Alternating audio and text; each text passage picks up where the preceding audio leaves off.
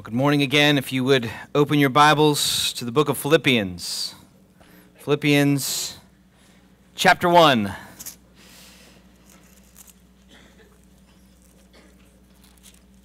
I'm not quite sure what they put in the water in Australia, but anybody that can sing and play drums at the same time and throw an axe is worthy of some manly respect, is what I'm saying. Jesse, great to hear from you this morning, man. Thank you for serving us. I'm looking forward to this passage in Philippians for my own soul, but also because it gives me an opportunity to express the deep affection that I have, that we have as pastors for you. I trust you'll understand why when we read the passage, but I wanted to introduce it by saying I'm so grateful that God's Word gives us vocabulary for how we are to feel toward one another. We don't have to ask that question. We don't have to wonder. We don't have to look it up somewhere else. It's right here in God's Word, the kind of disposition Christians are to have toward fellow Christians, toward fellow partners in grace. Paul models this for us in verses 6 and 7 of his opening sentence. This is a long sentence that he just tumbles over himself to thank and express gratefulness and joy and affection to them. It's almost as though he can't get into the letter without bursting with his joyful, grateful affection for these people. And we're going to read one more section of his opening song this morning. Let's begin reading in verse 7 of chapter 1 of Philippians. It is right for me to feel this way about you all because I hold you in my heart. For you are all partakers with me of grace, both in my imprisonment and in the defense and confirmation of the gospel. For God is my witness, how I yearn for you all with the affection of Christ Jesus. Lord, bless the preaching of your word. One of my wife's favorite things about Christmas is stockings. The stockings that you hang over the fireplace if you have one, or on some kind of mantle in your house. She loves stockings. Actually, I think she loves stockings more than regular presents. That's what she gets excited about. She loves finding little treasures, little kind of ideas for the kids that she can put in there. And over the course of really the second half of the year, because my wife is an organized individual, she's finding these little treasures that she can't wait to put in the stocking. So by the time Christmas morning comes around, these stockings are overflowing with these little treasures, these fun little games and toys and stuff that she's found for them just to fit their personality. It's almost a picture, I think, the stockings on Sunday morning, of her heart towards our children. There's this sense where it's just overflowing. They don't fit all in, so you have to kind of let them fall out the top, and they're coming from the side. Just these little things that she's found over the course of the years. She's so excited to give them. There's this abundance. There's a sort of an overflowing nature to it. There's a sense of you can't fit it in some kind of confined space. And it reminds me of Paul in these verses, as he brings his declaration of gratefulness to somewhat of a temporary, at least, conclusion. He's going to move on to the prayer that he has for them in the very next verse. But there's this sense of abundance, isn't there? There's a sort of an overflowing nature to what Paul is saying. It's almost as though he can't get enough words out to express his feeling towards them.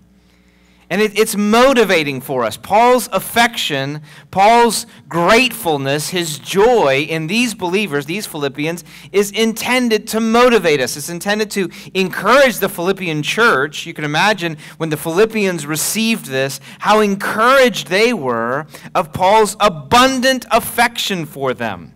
Something like a child, spiritually speaking, coming down and finding a stocking, just overflowing with the intentional, thoughtful gratefulness of their parent. The Philippians hear these phrases kind of overflowing from Paul to convince them of his grateful, joyful affection for them in Christ Jesus.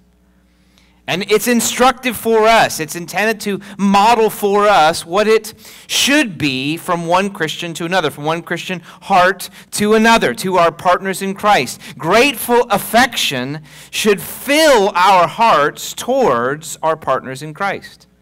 I think that's the claim or the model that is presented to us. Grateful affection should fill our hearts towards our brothers and sisters in Christ, towards our partners in Christ, as Paul would call the Philippian church. Now, he basically breaks up these two verses. You could break them up in two main sections. The first one's a bit longer.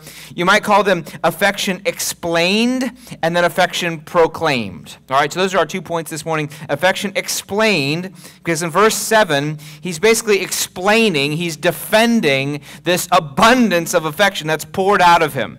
You almost might imagine that the child, when they come down looking at that stocking and saying, wow, why all of this? This is a lot. Why did you do all of this? Well, Paul is answering that objection in verse 7. Let me tell you why. Let me tell you why all of this affection. So he's explaining it. And then in verse 8, he puts an exclamation point on it, and he sort of proclaims it with God as his witness. So affection explained, and then affection proclaimed. Let's walk into affection explained first of all. Notice he says in verse 7, it is right for me to feel this way about you all. It is right, he says. So he's almost on the defensive. He's explaining himself.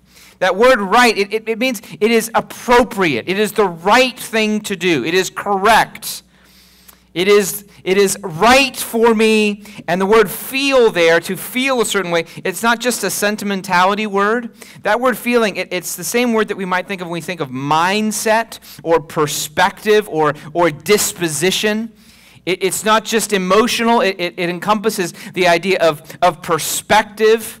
So when he's saying it is right for me to have this perspective, and we remember verses 3 and 4 and 5 and 6, his perspective is one of overwhelming joy and gratefulness and confidence for all of them. He's saying it's right for me to have this perspective of overwhelming gratefulness and confidence and joy. It's right for me to have this perspective. And then he gives a couple of reasons. Now, we want to feel the effect of this word. It is right for me to feel this way. Because again, this is Paul setting an example. This is Paul being a model for us. And in case you have any hesitation about using Paul as a model, let me just read from this book, Philippians 4:9. Paul says this to the Philippian church, and thereby says it to us as well. Philippians 4:9, you can turn over one page if you want to, or I'll read it to you. It says this: what you have learned and received and heard and seen in me, practice these things. What you have learned and received and heard and seen in me, practice these things, and the God of peace will be with you. And you might want to notice, it's interesting, in that verse 4:9, that's following the well-known passage where Paul talks about what we should be thinking about. Whatever is true, whatever is honorable, whatever is just. That's one of those pillow verses or magnet verses. Whatever is lovely, whatever is pure. Think about these things. And then he says in verse 9, what you have learned and received and heard and seen in me, practice these things. So what Paul's perspective is that God has called them to be an example, a model of what the gospel should do in an individual. A model such that his behavior was intended by God to be a pattern for believers. Now, we do not imitate Paul in his authority or his role in writing scripture. That is unique to him and unrepeatable. But in terms of his Christian character, part of the reason he displays himself in these ways is that God had called him to be a model for the church. He was the apostle to the Gentiles. He was supposed to represent the effect of the gospel in the life of an individual. So he says, what you have seen and heard in me, practice these things. Certainly we should include his affection, his abundant affection, displayed in verses 3 through 7 of chapter 1.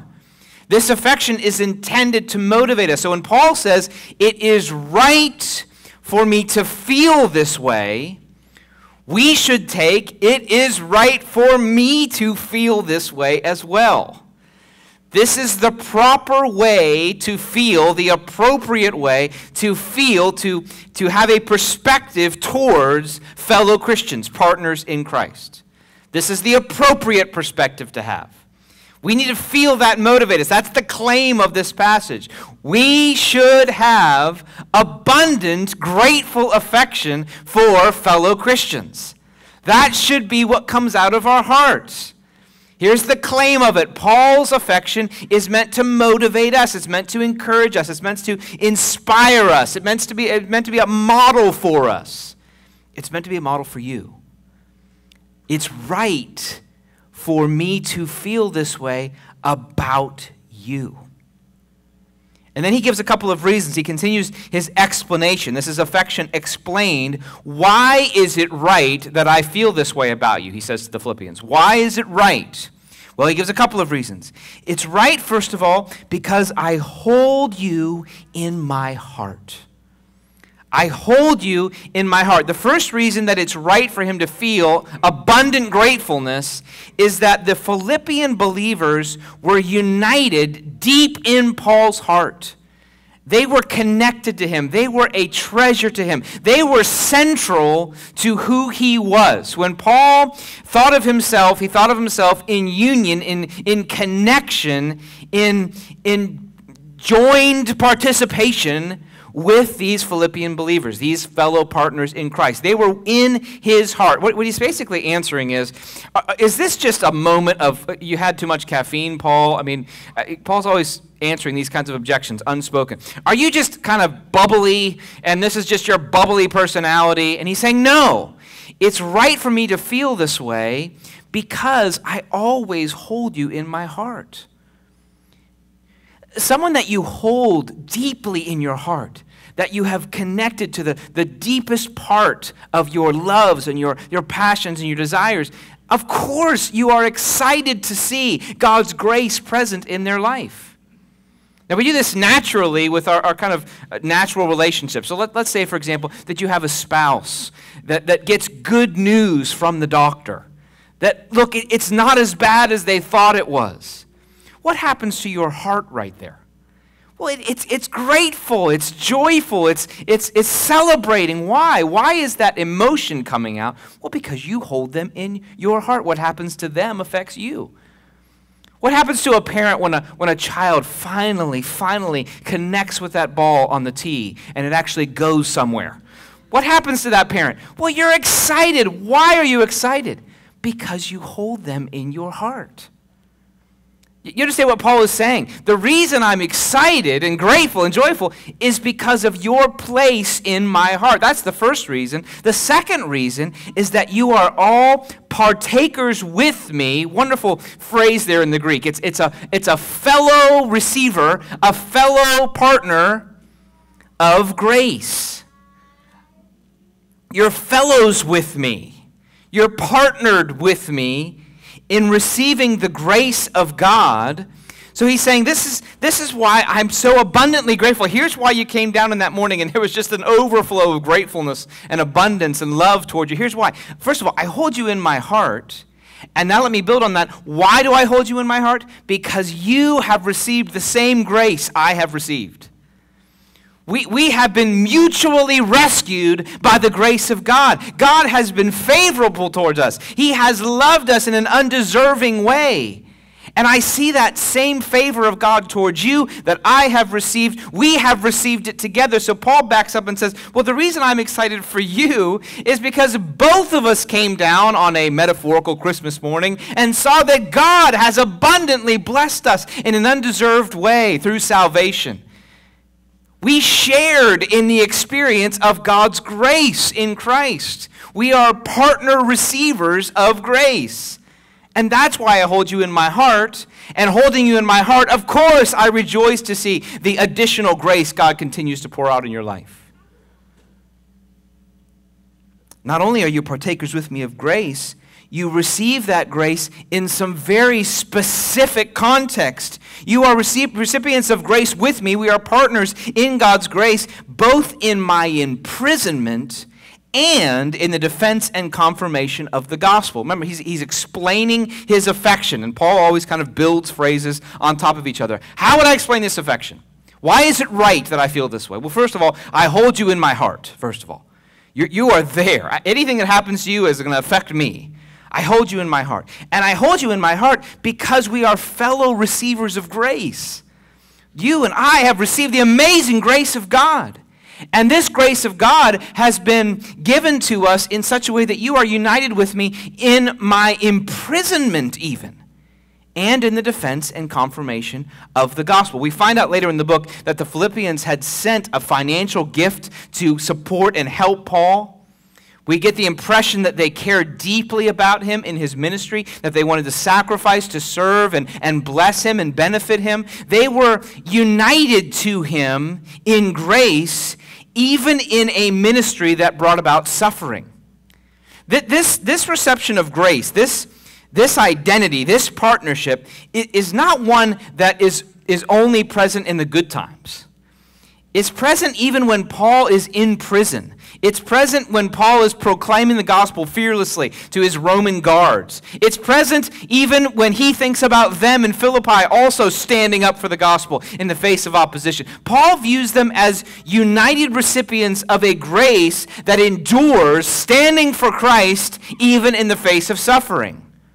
He's saying, you're with me in this. We're together in this. We are going in the same direction, facing the same difficulties. And it is as if Paul is saying, by the grace of God, you are with me in spirit, even in my jail cell. You are with me, even as I am preaching to a crowd on the other side of the Mediterranean. You are with me, even when I am receiving the condemnation of my fellow Jews. You are with me because you have received God's grace. Together we have received grace, and I experience your union even in my most painful, difficult circumstances. I think it's fascinating to look at this passage in terms of the word in. Notice that in verse 7 it says, I hold you in my heart because you are all partakers with me of grace, both in my imprisonment. Notice the word in there, and in the defense and confirmation of the gospel. Notice the double use of the word in. That's what he's saying. He's saying, I have you in my heart, and you are recipients of grace with me in my imprisonment. We are in this together. Notice how Paul's saying that. You're in my heart, and you're with me, a recipient of grace, in my imprisonment, and in the defense and confirmation of the gospel. It's almost as though we can't get away from each other even if we wanted to. We're together in this. We are united in this. We're in each other's condition. Paul's explaining his affection. He's saying, let me explain why it's right that I love you and I am grateful for you because you have received God's grace, and that causes you to be held dearly in my heart. You are a fellow recipient of the grace of God, and that grace has positioned you so that you are partners with me even in my imprisonment. You're not ashamed of me. You're not looking to disown me. You're not looking to distance yourself from me. You're not looking to protect yourself at my expense. You are partnered with me even in this most shameful and difficult of circumstances, even in the risky moment of proclaiming the grace of the Lord Jesus Christ to a culture that worships Caesar. You're with me in that, and I am so gratefully affectionate towards you because of that. Now, there's almost a double motivation here, isn't there? Don't you want to be like the Philippians, a participant in grace that endures even the imprisonment of your friends and is with them even in their risky proclamation of the gospel? Don't you want to be someone who could also produce this kind of affection from someone else? I mean, I do. There's something, I think, in our culture that loyalty and partnership and fellowship, it's good to a point until it starts to cost you something. I think we value at certain times our independence, And as long as our independence isn't threatened or our own safety isn't threatened, we'll stand with someone. But if they begin to experience shame or persecution or difficulty, well, then it's easy to kind of distance yourself from them. What Paul's saying is, I love you because the grace of God that we have received has caused you to be with me even in my imprisonment and in the defense and confirmation of the gospel. You gladly stand with me in spirit. You'll gladly send one of your own to come help me. You sacrifice to support me. You are with me in this. And Paul says, that's why I love you so much. I am so grateful for you. That's why I hold you in my heart. Because I see an amazing evidence of the grace of God. Now, it is the grace of God. This isn't some superior steadfastness on the part of the Philippians. It's not as though he's celebrating their individual loyalty and saying, good for you, you're better than the rest. No, he's saying God has done something in us that is solely owing to his sovereign kindness, but I'm so grateful for you as the means of God revealing his grace in these ways. Seeing the grace of God in you, especially in the midst of my imprisonment and in the defense and confirmation of the gospel, it causes me so much joyful affection. I love you because you are the means, the instrument of God's grace being displayed in this partnership that takes place even in the midst of suffering. Now, brothers and sisters, let me press this example of the Philippians to us. Let us be prepared to stand with brothers and sisters, partners in Christ, even when they face suffering and difficulty in their ministry. Let us be willing to stand with Christians when they are going through a trial and seeking to endure that trial with patience and faithfulness in the Lord. Let's gladly stand with them so that we can be the cause of this kind of celebration and affection. When that happens in this church, let's imagine that there's a brother who is in a particular industry that the laws change and they shift and adjust, and his conscience is such that he cannot continue in his position and hold true to his Christian convictions, and suddenly he's out of a job. Let's imagine a sister who likewise has always done this service in the community or served in this business in the community. Well, then the laws change or the business changes and there's an expectation of acting in a certain way, and they're no longer able to do it freely and they're out of a job, or they're demoted, or they're frowned upon, or they have to live a far more reduced standard of living. That is a moment for our affection and our love and our loyal partnership to be displayed, that we're united in the grace of God that we've received, and we gladly stand with those who are standing with Christ.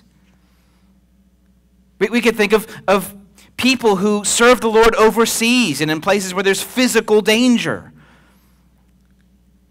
There's places, and you know this, in the world where to stand for Jesus at all means that you face immediate physical danger. Financial danger, economic danger, social danger, familial danger. You face those kinds of dangers. It should be our desire to stand with those that are standing with Christ, because we are the fellow recipients of grace with them, and we are with them in heart and spirit in the midst of their difficulty, because we have received the grace of God. And the most defining thing about us is not our desire for comfort and stature and the preservation of some political power, but the revelation of the grace of God that has come to us and to them, and that identity motivates us to love them and care for them and to receive from them and give to them the affection that is given to those who are one with us in Christ.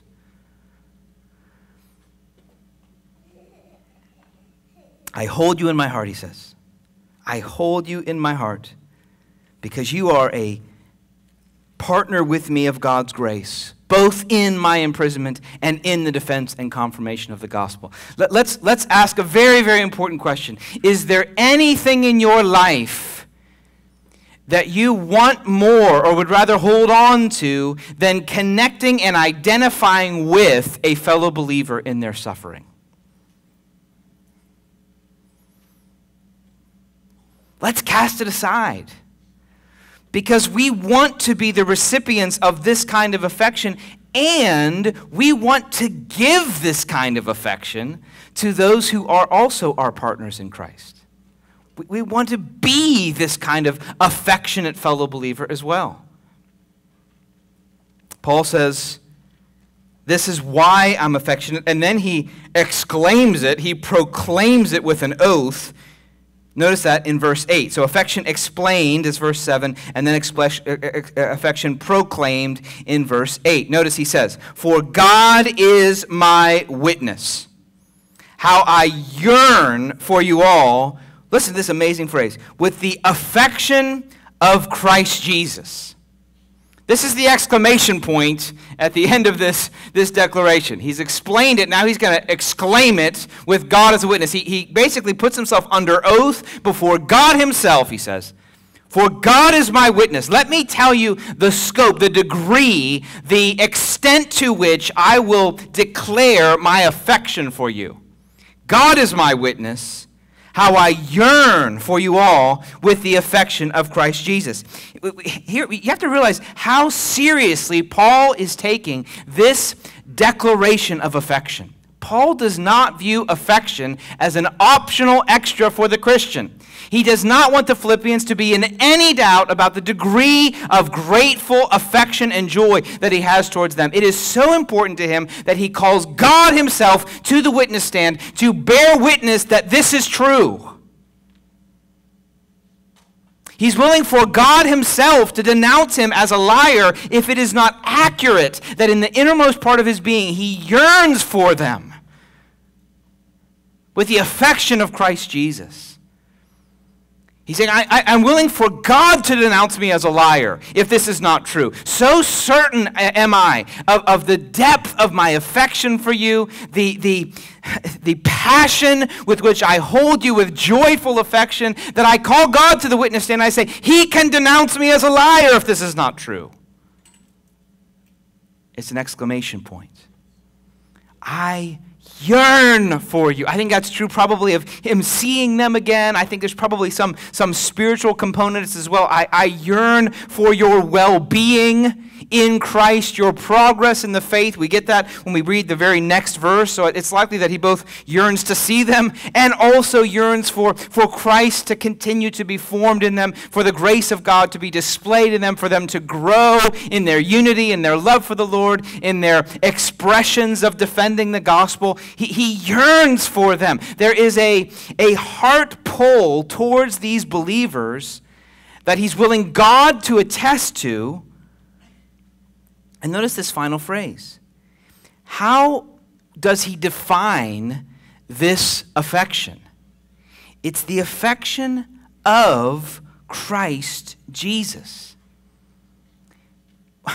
What type of affection does Paul have? The very affection of Christ Jesus is what he's calling God to attest to. Now, this is a dangerous thing to do if it's not true.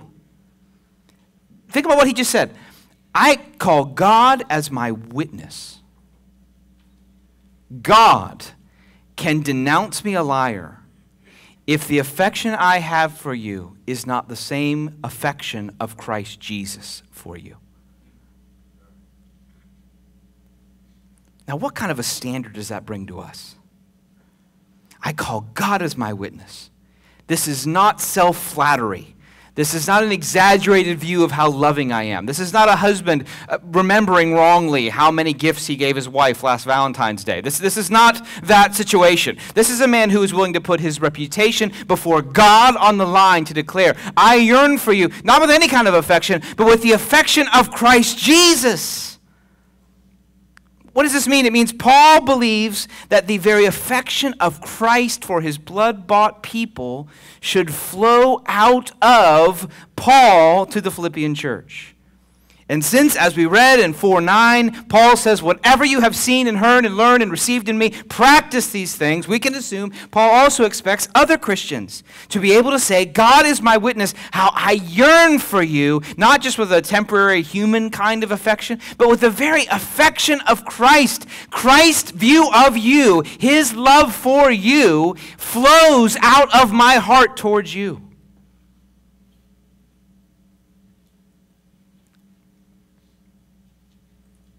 Now, how are we to apply this?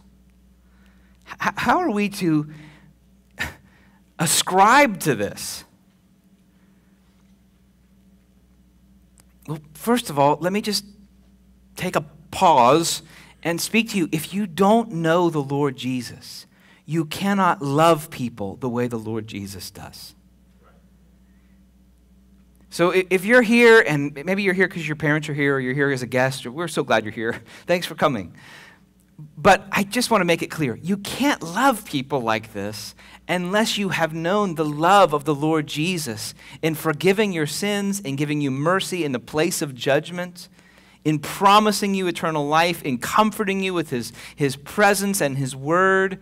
And unless you've cast aside the false kind of loves that are present in this world, the love of self and the love of money and the love of reputation, if you've cast those aside and you've found in Jesus the love that can satisfy your soul and that pays for your sins, only there can you learn to love other people this way. So let me encourage you, if you're here and you're not a Christian, let me invite you to know the love of Jesus. You can repent of your sins. You can turn to Jesus as your Savior. You can receive his love for you in salvation. And then you can reflect that love little by little towards those other believers who have also received the same grace. For the rest of us as Christians, let me encourage you, we are called to an abundant, grateful affection towards fellow believers in Christ. We are called to this. This is our delightful responsibility. It is our privilege. It is the task that God has given us. Jesus said, by this man, all men will know that you are my disciples if you love one another. And Paul is a model of the kind of grateful, abundant affection that we have towards those who stand with us in the faith, whatever our circumstances, who agree with us that we have mutually received the grace of God. Now, how do we cultivate this kind of affection? I think there are three obstacles that I'd like to just identify that I see in myself and that I think we might see that get in the way of us running towards this kind of abundant affection. Three obstacles that keep us from displaying this kind of affection towards others. Quickly. First of all, we sometimes think that affection will limit our independence. And so we are less affectionate. We will limit our independence. Here's what I mean. When you are putting someone in your heart and displaying affection towards them, you are linking yourself to them. So let me just answer that concern immediately. Yes, it does. You cannot be abundantly affectionate towards someone and simultaneously completely independent from them. You can't do both. So let me just agree with that concern. That's true. But it's not a reason not to be affectionate. Because we're not called to be independent, isolated from others. We're called to be affectionately united to others. That's the way God has made us. That's the way God has called his church to be. But you might identify in yourself. Maybe you would say, if I allow myself to be really affectionate towards this person, loving, grateful, excited about what's happening with them, grieved when they suffer, rejoicing when God works in their life, I've tied my heart to theirs. Well, you will feel that tie. I'm not as independent. I'm not in a place where I could be careless when they suffer or not excited when they rejoice.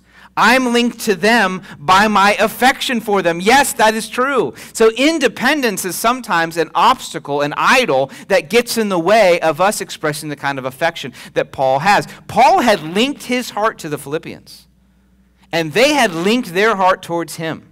What happened to him affected them. What happened to them affected him. He was not independent of them. Sometimes that gets in the way. I mean, you could drop that down even to a Christian marriage. Sometimes that gets in the way even of affection being displayed towards a spouse.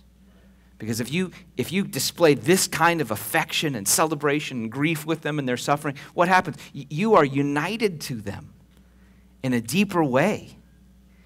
And sometimes we're tempted to want a bit more independence. I don't want to be as tied to what happens to you. But Paul says, this is right for me to feel towards you, because you are a recipient with me of grace.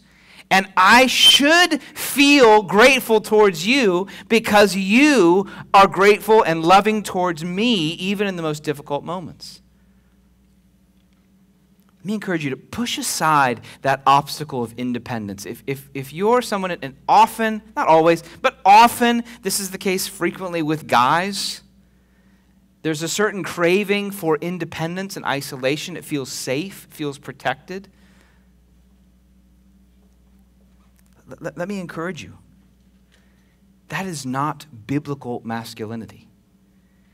Biblical manhood is affectionate. Biblical masculinity is abundantly, joyfully grateful and affectionate towards those who are our fellow recipients of God's grace.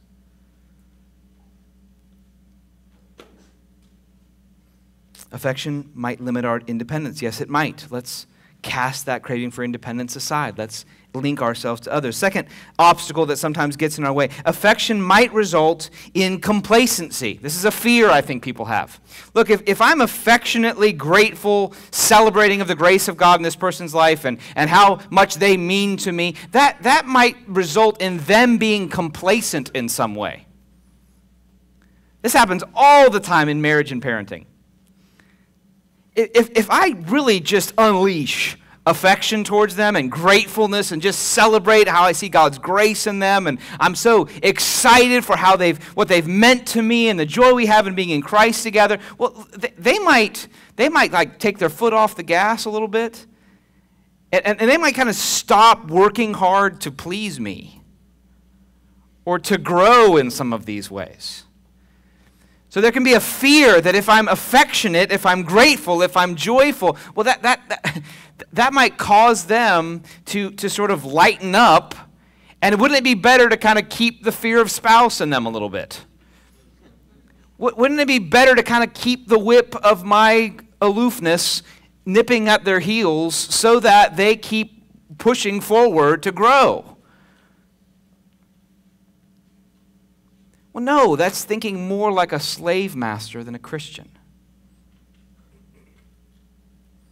Our distance, our anger, our correction, it is never meant to pressure people by fear or guilt to keep growing or keep loving us in a certain way. No, we're meant to display the same kind of love that the Lord has towards us, who loved us even when we were far away, who was gratefully affectionate and abundantly joyful towards them, even when they are struggling. You notice this again and again in Paul. Paul is going to bring observations to the Philippians. It seems likely there was some degree of conflict present in this church. Perhaps there was some arrogance that was taking place. He calls out two ladies by name later in the book who seem to be fighting, who were significant pillars in the church. And he appeals to them.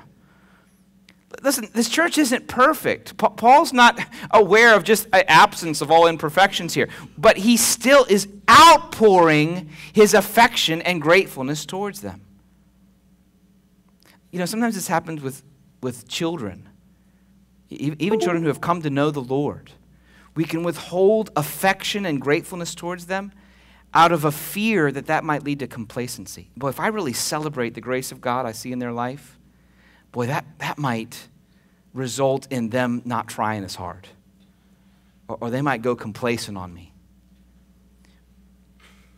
But we're called to trust the Lord Jesus Christ with the growth of our fellow believers. Do we encourage them? Do we challenge them at times? Do we bring even correction? Yes, we do. But that should be in the context of this kind of grateful, abundant affection, the overflow of the heart that Paul is. It is right for me to feel this way about you.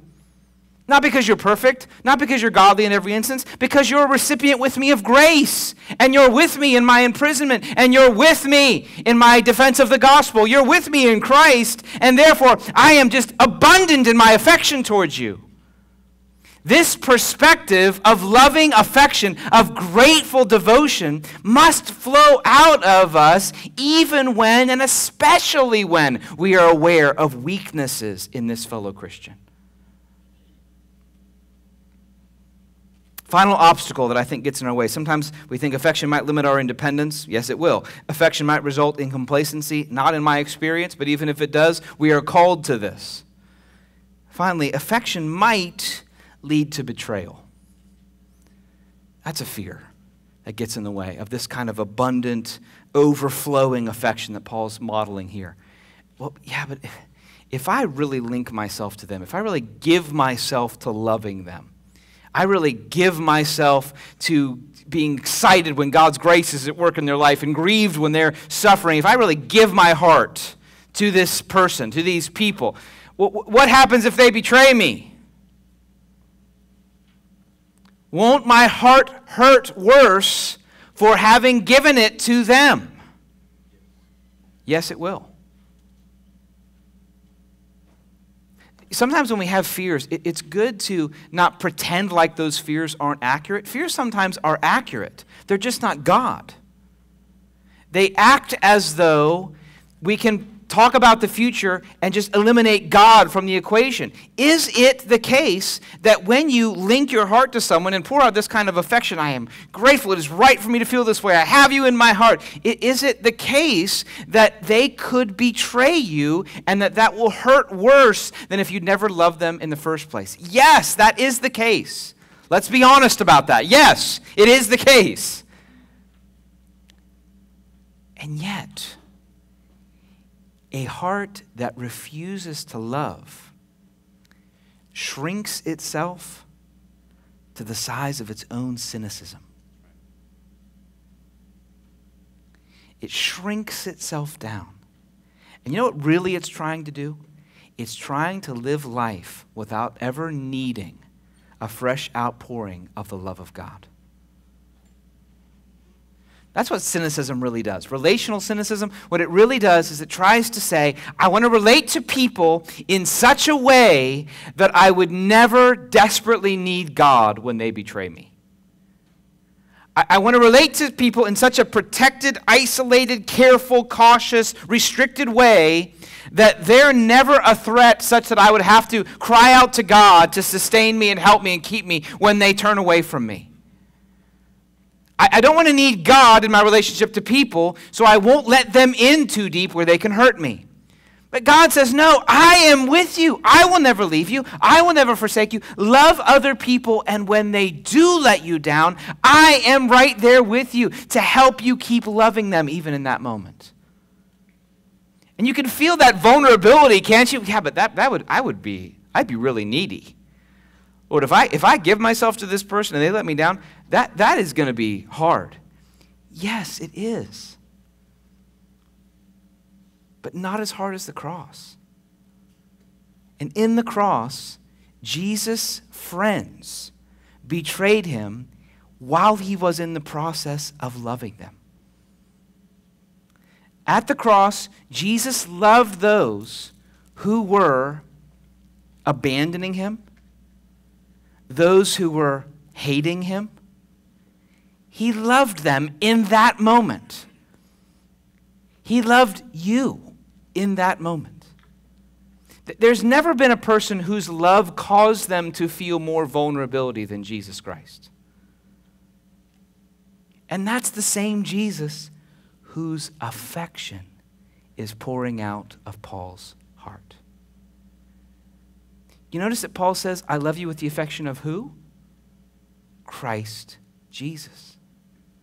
Who understands better than anyone how vulnerable love can make you? Christ Jesus. Who understands more than anyone that it's hard to love people that you know are going to turn away from you? Christ Jesus. Who understands that it's hard to love someone knowing they are going to let you down? Christ Jesus. But this is the love that's meant to be poured out of the Christian. The Christ Jesus kind of love. The cross kind of love that holds to people even when they let you down and pours that same love towards them in tangible human fashion. That the love of Christ would be displayed through his church. Not in spite of betrayals and being let down, but precisely in those moments, because that's the kind and level of love that Jesus gave to us. Listen, if we avoid love in order to protect ourselves from betrayal, we're falling short of the love of Christ being poured out towards us. That's precisely the love we're meant to give. And the good news is, when that betrayal comes, as it has for me, and I'm sure it has for many of you, we can go back to the one who never betrays anyone and proved that by dying on the cross. If there ever was a time when Jesus was going to betray us, it would have been on the way to the cross. So here we have the friend who never betrays us, who always loves, who always cares for us, even when we let him down, and we can go to him when other friends let us down. Brothers and sisters, these are the obstacles that keep us from loving in this kind of abundant way. But we must have this love in the church because it displays the love of Christ, who gave himself for us and sacrificed himself to create a body that is linked and united and one in heart with fellow believers, both here and partners around the world who are also serving the Lord Jesus Christ, like Paul was to this church. Brothers and sisters, let me encourage you. Let's take those obstacles down. Let's remove them. The craving for extreme independence, the fear of complacency, that affection might lead to betrayal. Those are just obstacles that get in the way of this kind of open-hearted affection towards others. The willingness to look naive if they don't return that affection. The willingness to reach out when they don't reach out to you. The willingness to love even when you're treated poorly. The willingness to care even when you're not cared for. The willingness to express perhaps a naive level of enthusiasm about this person when you're not really positive that they won't struggle the very next week. This is the kind of affection that Paul pours out towards them. It's the kind of affection that we're meant to pour out. What you have heard and seen and learned and received in me. Practice these things, including the abundant affection that Paul has for them because they are fellow recipients of grace. Even in his imprisonment and in the defense and confirmation of the gospel, they have the most grand project in the world that they are both committed to. And because of that, Paul says, I love you. I am grateful for you. I cherish you. You are in my heart. I rise with you, I fall with you. I suffer with you, you suffer with me. I love you. I am grateful for you. I thank my God in all my remembrance of you. Always in every prayer of mine for you all, making my prayer with joy because of your partnership in the gospel from the first day until now. And I am sure of this, that he who began a good work in you will bring it to completion at the day of Jesus Christ. And it is right for me to feel this way about you because I hold you in my heart. For you are all partakers with me of grace, both in my imprisonment and in the defense and confirmation of the gospel. For God is my witness, how I yearn for you all with the affection of Christ Jesus. Let me say to close, this is how your pastors also feel about you. We love you. We are grateful for the grace of God that we see in you. And this is how I know many of you feel towards each other. You love each other. We see it in the way you serve, in the way you encourage, in the way you pray for each other. You love each other. Let me encourage you. Let your love abound more and more. Let it well up to an extravagant, God-witnessed affection and gratefulness. Let this church be full of affection that flows from an encounter with Jesus Christ, the loving Savior. Let's let grateful affection define our hearts towards one another. Let's pray.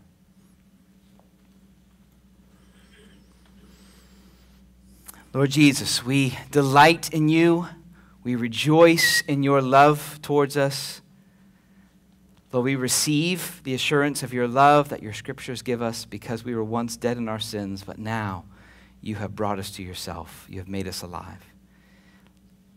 Lord, give us grace to love our fellow Christians. Lord, those that are spouses, Lord, those that are children, those that are community group members, those that serve with us on teams, those that are friends, neighbors. Lord, help us to love with your love.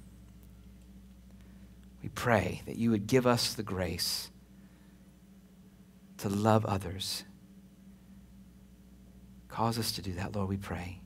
In Jesus' name, amen.